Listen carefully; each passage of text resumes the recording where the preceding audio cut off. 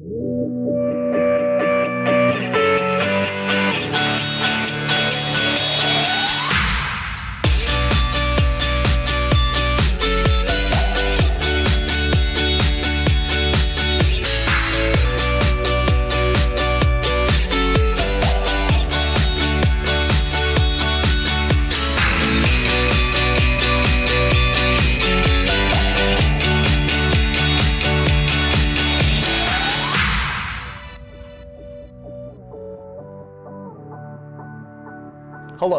and welcome to InFocus, a video series focused on the solutions and innovations Trimble is bringing to the construction industry. My name is Rob Miller. Today, I'm joined by Duane Gleason, Vico Product Manager from Trimble. We asked Duane to join us today to talk specifically about Document Controller, a solution for managing design documents and identifying change revisions. Duane, thanks for joining us today. Hi, Rob. Good to be here. Appreciate it, man. So let's start at the beginning. Tell us a little bit about why a contractor would want to adopt Document Controller. Well, Rob, construction's always been a little bit of a moving target. And by that, I mean, take, for example, the contractor who's been working on a base building for a couple of months now, and then a new tenant signs up to be inside that building. Automatically, the new tenant is going to have their own design layout that sort of needs to be shoehorned into that existing base building design. And that's also going to be a design that evolves as the tenant starts to learn more about what they want. So inherently, construction was always a moving target. And then in the last couple of years, we started to get these new ways of contracting like design build and integrated project delivery.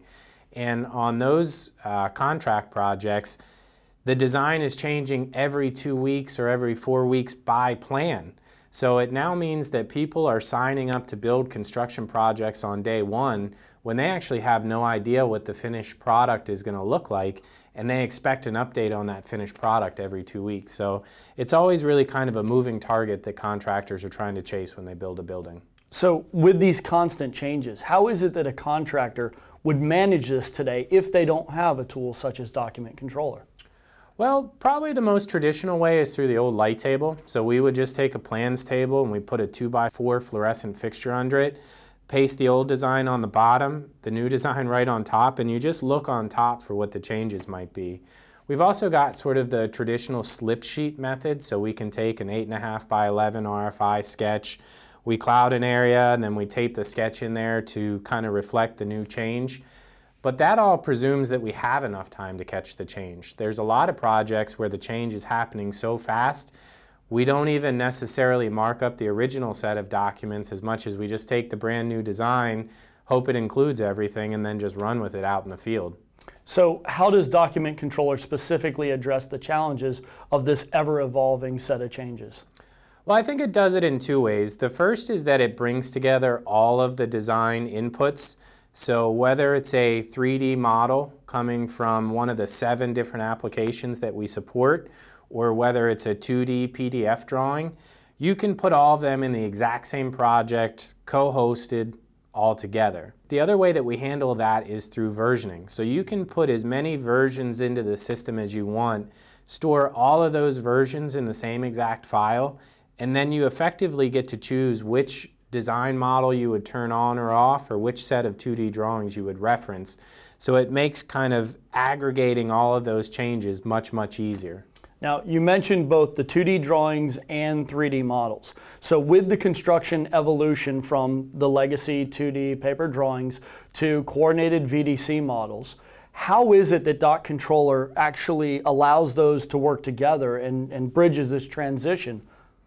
That's a good question. So what we can do inside that program, by bringing together the 2D and the 3D, we're bringing together a lot of different worlds. So you might actually have a design intent model in 3D, but then you also have the coordinated trade model in 3D. You also have the design intent 2D documents that could sit next to the shop drawing 2D documents. Just by putting all of that into the same system and using a concept that we call hybrid mode, where you can kind of host that 2D drawing right onto the 3D model, we kind of fill in that space that's right in the middle of everything that you were talking about there. Interesting. Now, how is it that you see contractors are actually implementing this or adopting it within their organizations? Each project seems to have its own tendency to want to use BIM or not want to use BIM. If they're a heavy BIM operation, we're seeing all the models loaded up in there. A lot of times we're seeing younger workforce interacting with those models. They're comfortable with the 3D, they know how to interact with it and navigate it. But on the more traditional projects, you would see more paper-based prints in there. You might have a more veteran construction guy in there looking at the 2D drawings. And then on those projects which are kind of right on the middle of the chasm between the traditional and the next gen, we use that hybrid mode where you sort of get the best of both worlds in any given screenshot. Now, if I'm correct, Document Controller that we're talking about right now is actually a subset of the entire Vico suite of functionality, is that right? Yep, it's only about 20% of what the overall Vico Office functionality is, and it's designed to let folks dip their toe in the water. Again, we're not seeing everybody embrace the BIM with open arms, so by adding the ability to put in the 2D PDF contract documents juxtaposed with the BIM, we've just made this small subset of functionality that people can start to get comfortable with. And then if they decide that they like it and that they want to do more with their BIM, we can kind of unlock the rest of the functionality and we can get into quantification, estimating, scheduling, whatever the case may be. Wow. So you mentioned it's only 20%, but that's a very valuable and powerful 20%. Yeah, it is. Unfortunately, though, that's all we have time for in this video. If you'd like to learn more about Document Controller or more about Vico Office, check out the website or contact your local BuildingPoint representative. From all of us here at BuildingPoint, thank you for watching.